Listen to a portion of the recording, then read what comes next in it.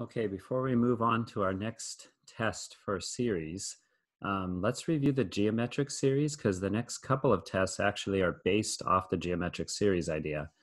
So remember, if you have a geometric series, to get from one term to the next, you're just multiplying by the same number. So 24, 12, 6, 3, 3 halves. You can tell that it's just times a half. But another way to get your R value is if you take a term and divide it by the term before it, right? 12 over 24 is 1/2, 6 over 12 is 1/2. So for any geometric series, you can divide any term by the term before it, the previous term, and that will give you an R value if it's geometric. So a sub n, the next term is a sub n plus 1. If I divide a sub n plus 1 by a sub n, that gives me my R value. Okay. The next test then, let's look at this series here.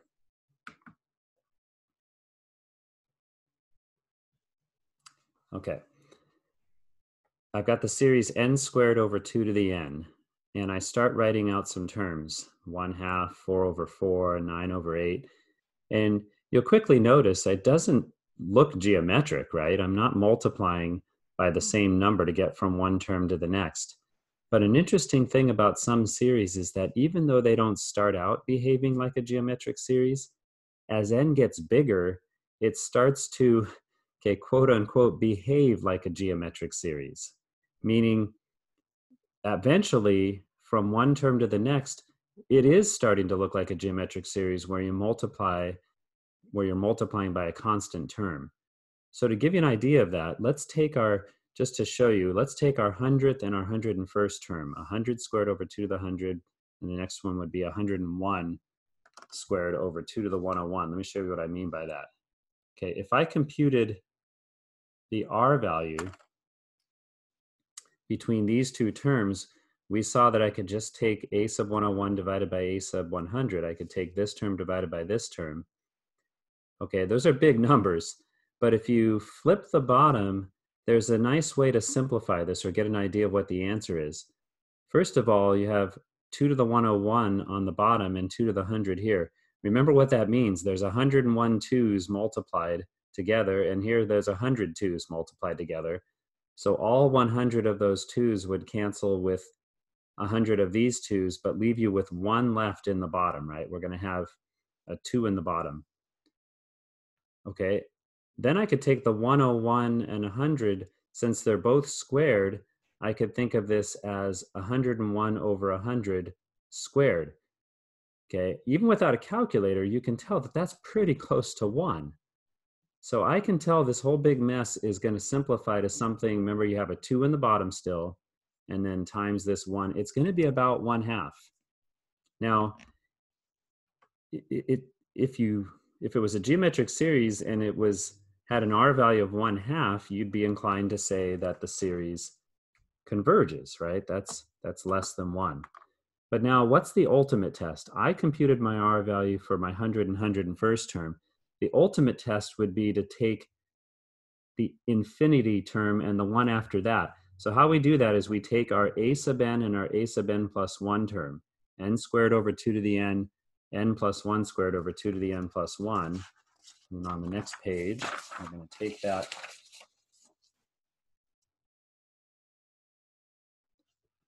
limit. So we want to show that R equals 1/2. I'm going to put quote unquote R because it's not really geometric series. So I kind of, that's my notation, okay? It's sort of like a geometric series. So I'm going to do the ratio of a sub n plus 1 over a sub n. A sub n is your formula that you have in your series. A sub n plus 1, just replace your n's with n plus 1. I'm going to flip and multiply, and the simplification is identical. If I have 2 to the n and 2 to the n plus 1, that means I'm going to be left over with a 2 in the bottom. And we know if you take the limit as n goes to infinity, n plus 1 over n, that's going to go to 1. Squared is still 1. So my R value will approach 1/2, my quote unquote R value. And of course, if it was equal to 1/2, our conclusion would be that our series converges, which it does. So this is a new test. This is called the ratio test, okay? So if you take the limit of a series of a sub n plus 1 over a sub n to get some number r, quote r, then the way to think about it, just like a geometric series, if the absolute value of r is less than 1, it will converge. If it's greater than 1, it will diverge. One difference, though, a geometric series, a pure geometric series that has an r value of 1 would diverge. But with the ratio test, we can't make any conclusions with that. If the absolute value of r comes out to be 1, then no conclusion can be made. We have to use maybe some other test. Okay. A common question on using the ratio test, how do I know when to use it? Well, we saw in the previous problem, if you have a series that has an exponential function, like 2 to the n, but it's not purely geometric, that's often a good clue to use the ratio test. Another telltale sign is if your series has factorials in it, then it's quite likely, I'm not saying it would always be the ratio test, but the ratio test is often used for factorials, series with factorials, okay? So let's see how that works. I've got n to the fourth, 3 to the n plus 1 over n factorial. And by the way, if I try to do the nth term test, right, we can't forget about that. If I take the limit as n goes to infinity, you know, we don't have any derivative formulas for n factorial, so I can't use L'Hopital's rule. You know, how are we going to sort this out, right? All of these are generating big infinities, right? Exponential functions. So it's factorial. So it's hard to say, right? So we're just going to go straight to the ratio test. Okay, so how this looks, you saw a sub n plus 1, you replace all your n's with n plus 1s. So this will become 3 to the n plus 2. That'll become n plus 1 factorial. Now we are dividing by a sub n, which is this, but you're always going to end up flipping and multiplying. So I'm timesing that by the reciprocal of a sub n, okay? Now to cancel that out, just take each piece from, you know, where it came from. My exponential functions, I have one more power of 3 on the top than I do on the bottom, so I'll be left with a 3 on the top. I can group the n plus 1 to the fourth and the n to the fourth and make it both to the fourth, and the inside will approach 1 as n goes to infinity. And then to cancel out a factorial,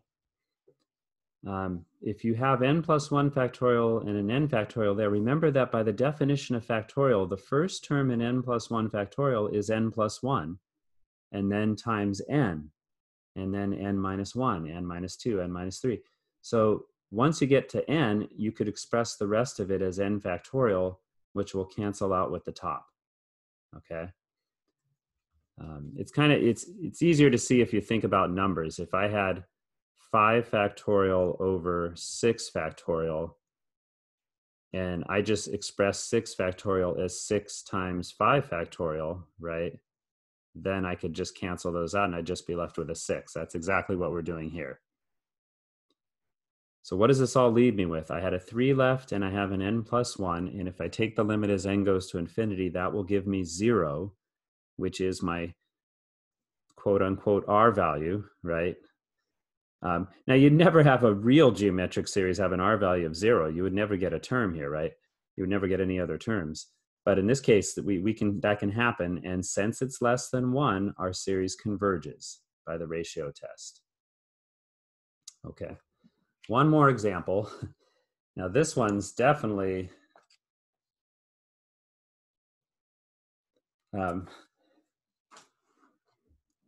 a definite candidate for a ratio test, right? I've got factorials in both the top and the bottom, right? This is not going to be easy to sort out with any other test. So if we do the ratio test on this one, one thing to point out here, remember to find a sub n plus 1 is you're replacing the n itself with n plus 1. So it's not 2n plus 1 factorial, it's 2 times quantity n plus 1 factorial. Okay, over 3 to the n plus 1, and then n plus 1 factorial, and I'm going to square that. Dividing by that formula, which we're then going to flip and multiply here. Okay. So this actually becomes, if you distribute the 2n plus 2 factorial, 3 to the n plus 1. And then what I did was, because I'm squaring it, that means I have an n plus 1 factorial and another n plus 1 factorial. This will come to the top, and I did the same thing. I split up the n factorial squareds. Okay, so now the cancellation part. If you expand 2n plus 2 factorial, the first term of that is 2n plus 2, then 2n plus 1, then 2n factorial, right? The remaining terms would be that, which could cancel out with the bottom. My exponential function, here's another way to see it. You can split up 3 to the n plus 1 as 3 to the n times 3 to the first, and then cancel the 3 to the n. So you're going to have a 3 in the bottom. And then I did the similar thing we did on the previous problem. Each of those n plus 1 factorials can be written as n plus 1 times n factorial. N plus 1 times n factorial. So I can get those n factorials to cancel. That's going to leave me with these two terms on the top, which if I FOIL that out, gives me 4n squared plus 6n plus 2. And then I'll have a 3 times n plus 1 squared left over on the bottom. If I FOIL this out and distribute the 3 and do my limit, the powers are the same, I'm going to get 4/3 as my R value. And since the absolute value of that is bigger than 1, in this case, our series would diverge. Okay, so there's the ratio test. The next test after this we'll talk about is the root test.